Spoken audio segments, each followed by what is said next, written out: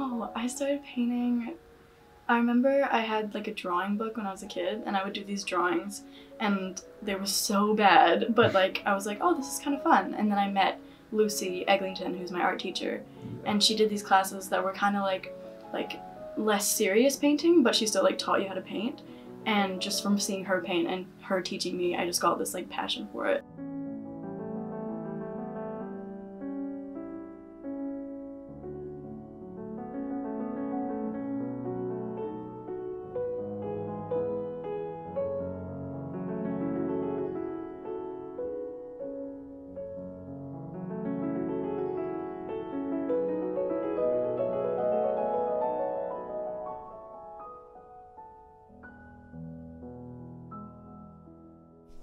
So my board it's almost like self-exploration as well as just like the exploration of people.